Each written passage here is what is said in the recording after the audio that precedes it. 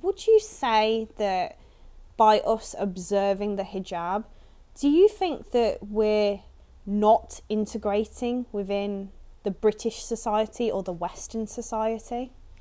I don't think it's the hijab that's not allowing us to integrate. I think it's the values.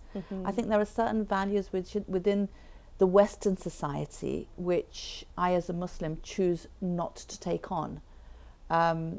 So, you know, and that is because there are certain things that I don't agree with, and that's my right. But I think integration is not about the clothes that I wear, but about my attitude and my behavior and the way that I talk to people.